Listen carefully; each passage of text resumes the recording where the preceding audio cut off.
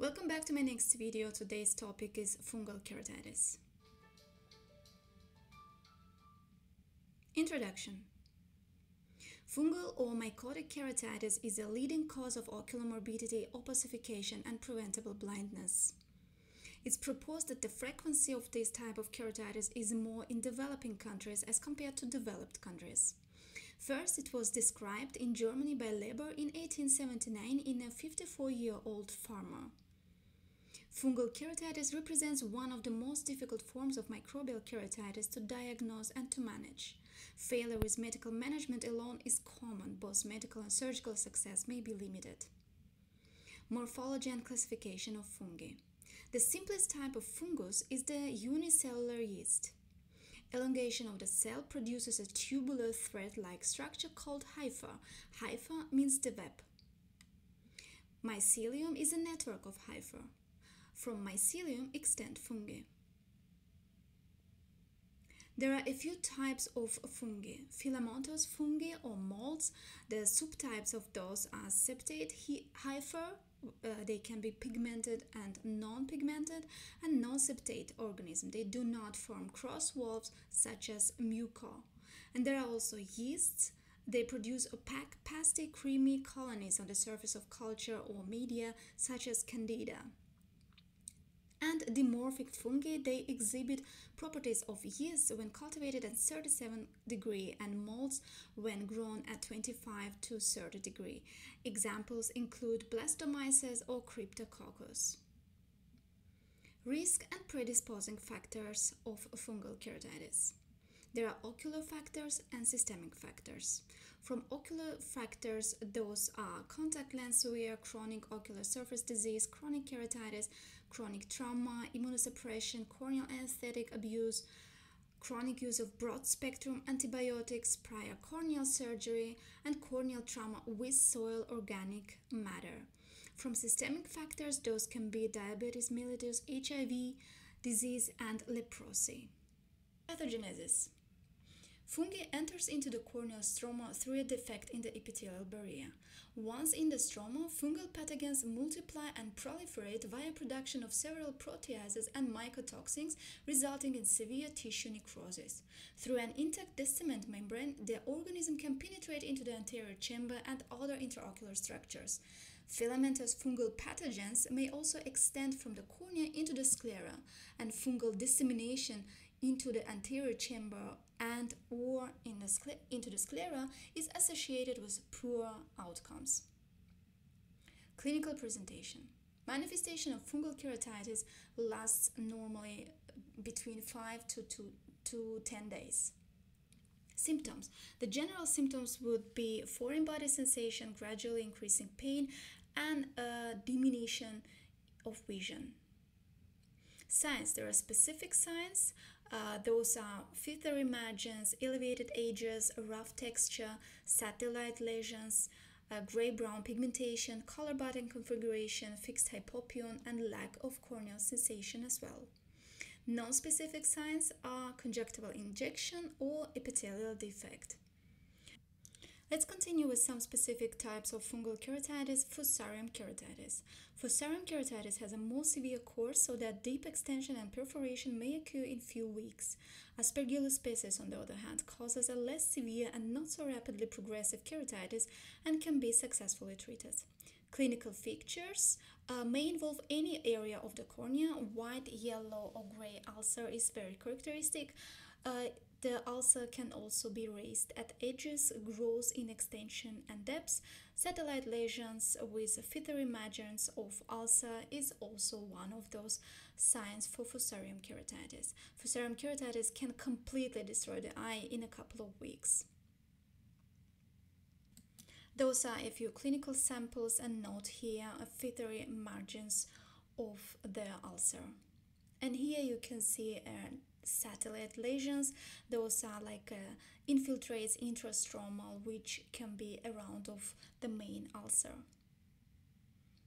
Here you can see double-layered hypopyon, thick plaque, and double-layered hypopyon as well. Dermatitious keratitis, I hope I pronounce it right. These fungi are melanized fungi that produce pigments, and the most reported etiologic agent is Curvularia fungi. Clinical features include the ulcers with whitish to white yellowish corneal pitting, corneal edema and infiltration in the peripheral part of the ulcer, immune ring, hypopyon, iritis, and endophthalmitis. And those are a few clinical samples. Note brown pigmentation in the surface of the ulcer. And here another sample of these pigmented ulcers. Here we can see also grayish infiltrates with creamy exudates. Here we can see endothelial plaque with iris perforation and iris prolapse and irregular feathery margins and dry texture. Here we can see a candida keratitis with overlying intact epithelium. Here we can see elevated corneal lesion, gray, dirty, white surface with a ring infiltrate and a hypopyon. Here we can see also a collar button configuration of the infiltrate. In this slide we can see an active fungal infiltrate and the same case of the ulcer showing signs of healing after topical natamycin therapy. In this case we can see a deep infiltrate and ulcer with a hypopyon which was caused by cephalosporium infection, and it didn't respond to medical treatment, and the patient had to underwent a penetrated keratoplasty surgery. And you can see this deep infiltration on the graft, and if you may look carefully you can also see a fibrin overlying the lens, and this is the same patient 1 year after the penetrating keratoplasty. Here we can see the case of natamycin deposits.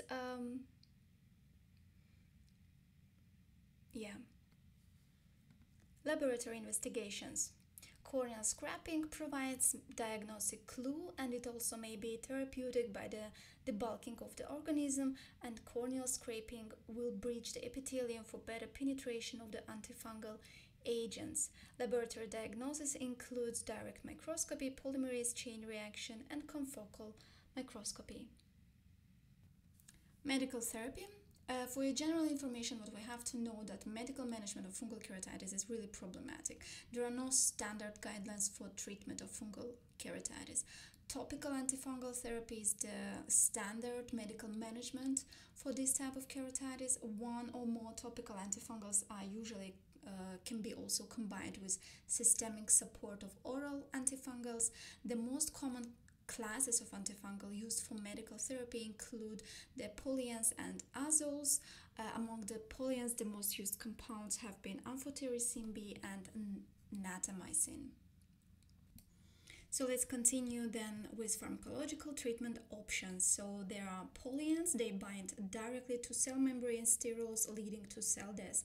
And the sample of polyenes is amphotericin B. The main characteristic is that it's a first-line therapy for Candida species and has also a good to moderate activity against Aspergillus fusarium species. In order to prepare the topical form, the compound has to be diluted with dextrose or distilled water to obtain a concentration of 0.15%. Here I also listed some dosage for intravenous, intracameral, and intrastromal administration. It's used mainly for the management of superficial fungal keratitis, and its effectiveness is totally dose dependent. The toxicity is, as I said, is dose dependent as well. So when it's used equal or less than 0.15%, then it has less toxicity, and the water soluble formula is also less toxic. And what we also have to know that before starting a local therapy, we have to do a corneal debridement, since polyenes and other types of local antifungal drops, they do not penetrate through intact epithelial barrier.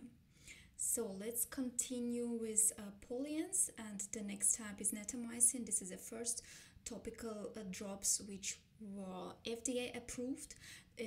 These drops, they have good activity against most Fusarium, Aspergillus, and less effective against Candida species. The topical administration is between 2.5 and 5% of dosage, and intravenous and intracameral administration is not available. It's used as monotherapy for the superficial infections treatment, and it can also be combined with systemic antifungal medicaments in severe cases. Then azoles, they inhibit a cytochrome P450 enzyme. A general information about azoles that they were developed as a less toxic alternative for amphotericin medicament. In 1981, FDA approved the use of oral ketoconazole as the first compound available for the treatment of systemic fungal infections. All azoles they prepared extemporaneously except for clotrimazole, which exists as a 1% cream or suspension for dermatological use. Toxicity consists of burning sensation and contact dermatitis in case of local usage of this medicament. Then irritation might also be a case. There is no significant corneal toxicity known. The patient might have blurred vision on instillation. Might be also ocular discomfort is as a case, and then hyperemia, dry eye feeling, photophobia, and changes in color vision. Then we continue with another type of azoles, is a voriconazole. The main characteristic is a broad spectrum with good activity against Candida and Aspergillus and good to moderate activity against Fusarium species. It's less effective against Fusarium solani isolates. 1% eye drops were found to have strong tissue penetration, and unlike some triazole antifungals, which are interconazole and ketoconazole, it's orally available. The topical use is with a 1 to 2% of dosage. Oral administration is between 200 and 400 milligram per day, and there is also some dosage listed here for intrastromal and intracameral administration. Toxicity includes nausea, photosensitivity, hallucinations might also be in some rare cases, headache, visual disturbances, and rash. Another type of azole is fluconazole. The main characteristic is that oral administration presents a good ocular penetration. It's less effective against Fusarium solani isolates. The topical administration presents a good corneal penetration, and it has also a broad spectrum with activity against Candida species, and it has limited or no activity against Fusarium species, and oral administration is between 100 and 400 milligram per day. The toxicity includes headache, hives, itching or skin rash, and abdominal pain, as well as hematemesis. Another type is ketoconazole. It has a good to moderate activity against Candida species, but has limited activity against Aspergillus or Fusarium species. So topical administration with a dosage between 1 and 2%, and oral administration is between 200 and 400 milligram per day. Itraconazole, it has moderate activity against Candida and Aspergillus species. It can be used for long-term maintenance treatment of chronic fungal infections. The oral administration includes between 100 and 200 milligram per day, and it has also poor ocular penetration. So then pyrimidines, they affect the fungal DNA, preventing cellular replication. Pyrimidine include a flucytosine. It has a great activity against yeasts such as Candida, Cryptococcus, and a variable accessibility against Aspergillus. It shows resistance to many other etiological agents that cause fungal keratitis. That's why it's better to use those medicaments in combination with amphotericin B due to their synergistic effects. Then other antifungals, they include povidone and in several cases 2.3% of this solution was successfully used in the fungal keratitis treatment caused by Candida albicans and Acremonium strictum. And nevertheless, in comparative study by using 0.5% of this solution showed no benefit compared to 5% natamycin suspension in the Fusarium solani keratitis treatment. There is also a polyhexamethylene biguanide or PHMB. Antifungals, the antimicrobial efficacy has been demonstrated on Acanthamoeba, infection and HT by using 0.02 to 0.050% solutions without causing side effects. Corticosteroids, as we know, they suppress the inflammation by interfering with the normal immunologic response to various stimuli. The advantages of using corticosteroids include inhibition of cellular infiltration, opacification, scarring, release of toxic enzymes, neovascularization, and it can also be very beneficial for patients after keratoplasty as a prevent in-graft rejection. These advantages include penetration to deeper layers of the infection, and it can also reduce antifungal agents' effectiveness. Systemic antifungals, the indication for those are very large ulcers, severe deep keratitis, scleritis, endophthalmitis, and systemic antifungals can also be used as a prophylactic after penetrating keratoplasty for fungal keratitis. What we have to know that the most frequently used oral antifungal is ketoconazole, which is given in the dose of 600 mg per day.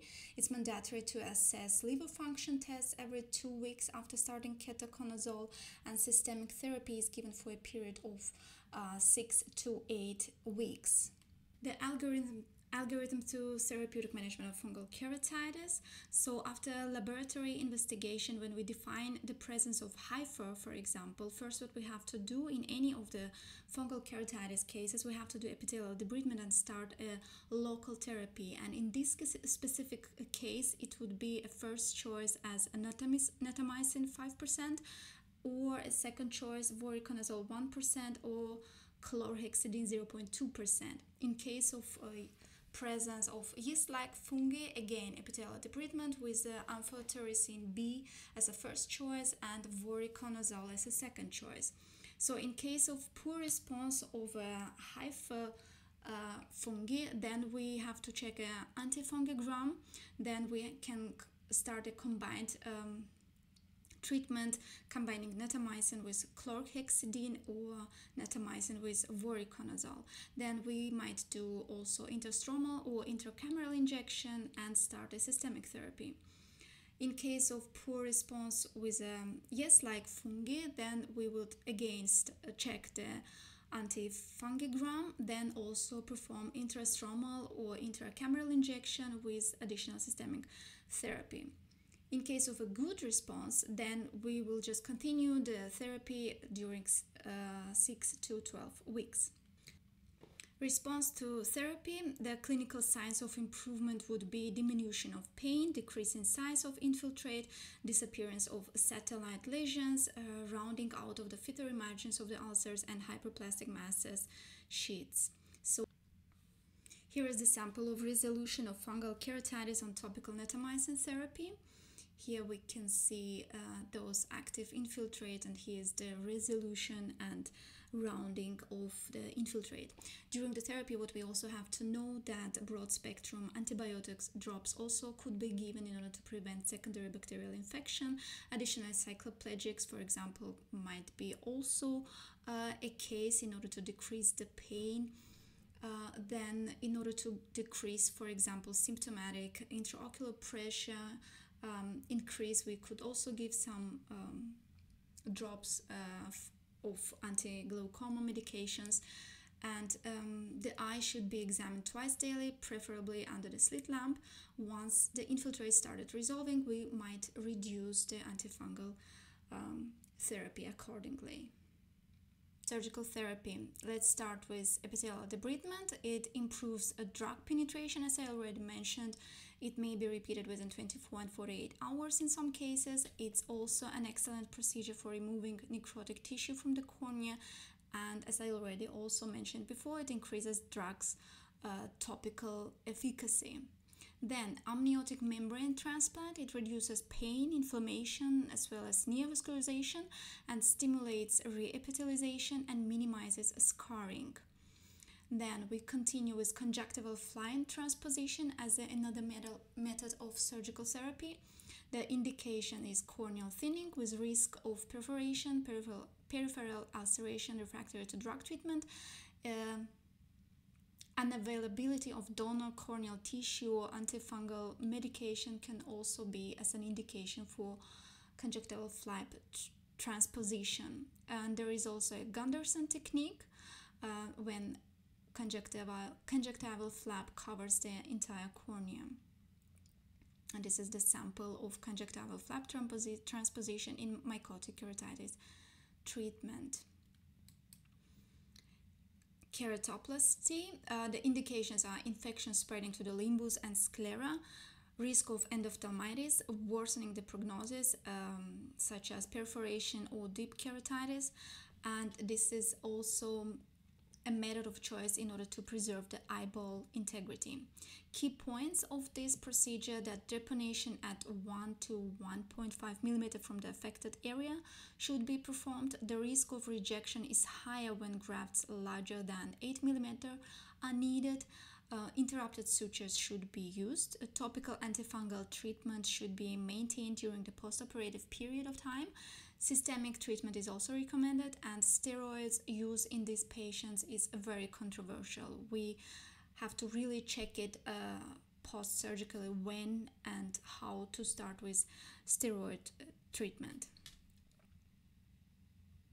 So this is the case of a patient where we can see a fungal corneal lesion in the first picture, and then the fungal keratitis was kind of controlled during the whole period of time before keratoplasty surgery, and then keratoplasty was performed in order to remove the damaged corneal tissue.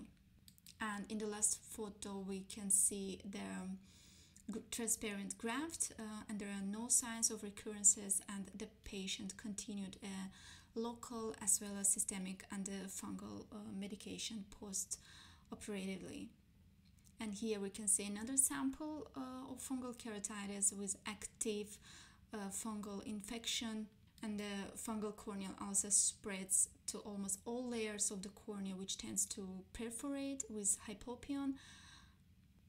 But after penetrated keratoplasty, the inflammation of the anterior segment and anterior chamber was reduced at 1 day after total corneal transplantation.